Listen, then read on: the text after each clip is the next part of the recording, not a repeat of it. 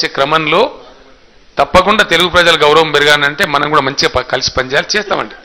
అంటే ఇప్పుడు చంద్రబాబు నాయుడు గారు వచ్చి మా దగ్గర పనిచేసిండ్రు, నేను పోయి ఆడ పనిచేద్దాం రాని మాకు లేదా? అని ఇప్పుడు మనం బర్త్డే పార్టీ చేస్తామై మన పిల్లలు రిటర్న్ గిఫ్ట్ ఇస్తామా అయ్యమ్మా?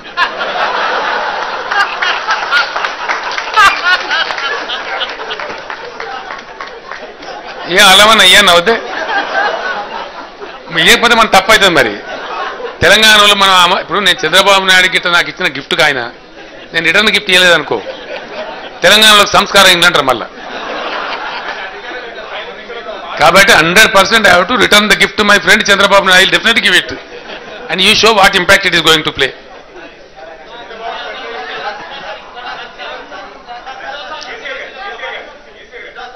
ఒక్కసారి వారు అయిపోతే మీరు చెప్పు.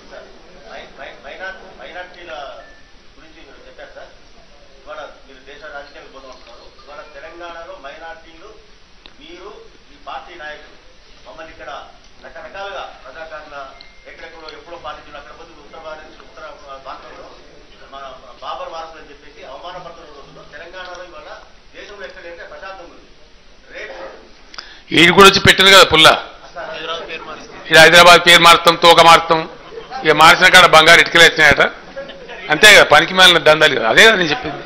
వి condemn it, I condemn it.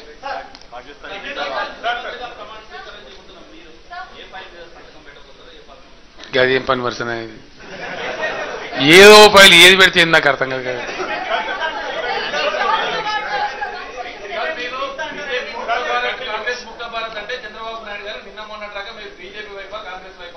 ఆయన ఇవ్వలే, నాకు అర్థం కాదు. ఆయనదే టికానా చక్కగలేదు. ఇప్పుడు తెలుస్తాయి కదా 2 రోజులు అయితే.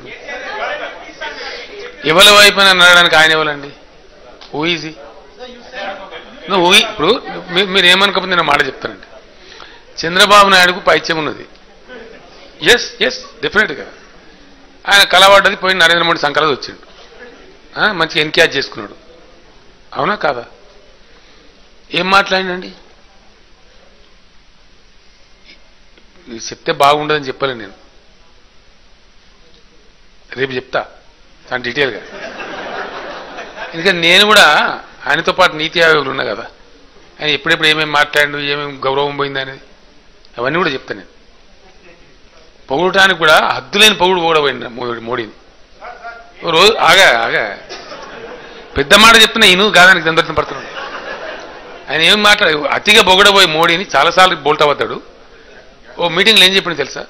నా పక్కకు అఖిలేష్ యాదవ్ వాళ్ళంతా కూర్చున్నారు, ఓ 5-6 ముఖ్యమంత్రి లైన్ నేను ఉంటా కదా. ఈయన ఏమో ఓవర్ యాంగ్జైటీలో నరేంద్ర మోడీని పొగడబోయి, ఇప్పుడు ఫైనాన్స్ కమిషన్ ఆఫ్ ఇండియా అని ఉంటుందండి, వాళ్ళు ఏం చేస్తారంటే 5 ఏళ్ళకి ఒకసారి అపాయింట్ చేస్తారు. వాళ్ళు దేశమంతా తిరిగి మొత్తం రాష్ట్రాలతో మాట్లాడి ఒక మోడల్ తయారు చేసి సెంట్రల్ గవర్నమెంట్కి ఇస్తారు.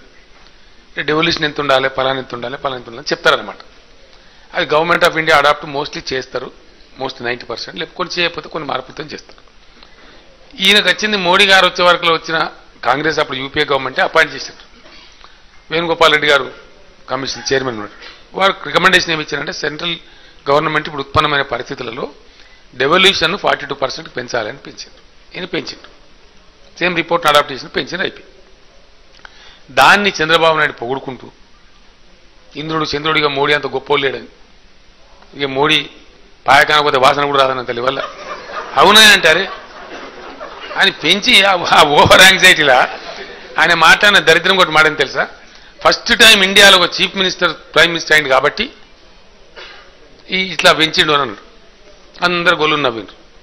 अरे क्या ऐसा बोलता क्या बहन अखिलेश यादव, अरे इनके यहाँ से पीवी नरसिम्हा साहब बने, हमारे पास से चरण सिंह बने, वीपी सिंह बने, मोरारजी देसाई बने, इतने सारे सीएम बने, ये क्या बोल रहे हैं औलाद